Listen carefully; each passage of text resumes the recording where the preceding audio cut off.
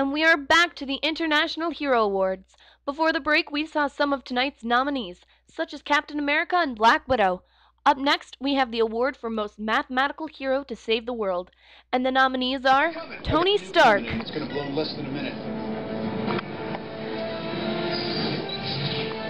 genius mathematician who built the Iron Man suit and helped to save the world from alien invaders and a nuclear bomb. I know just where to put it.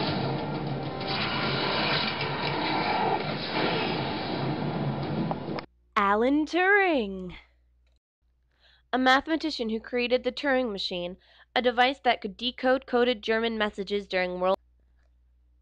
Dr. Banner, I'm always angry.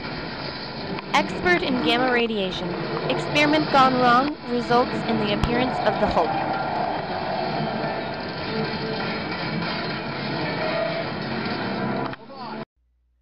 And the award goes to... We will be back after this short message. Are you tired of having to handwrite out coded German messages? Well, now you don't have to.